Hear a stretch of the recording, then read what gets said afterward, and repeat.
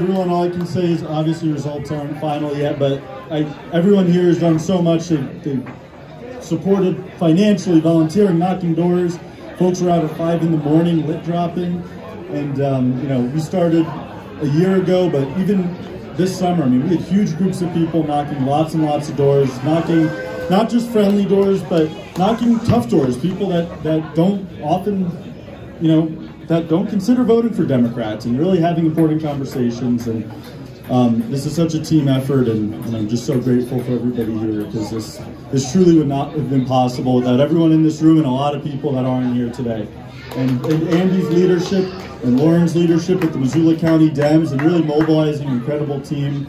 You know, Connie Maryland, the delegation, Diane Sands. It's just, there's so many people to thank here. You know, and I also want to add that as candidates in these targeted races, we worked really closely with Monica Turnell, and really working as a team. I think it lifted everybody up, and these results wouldn't be possible.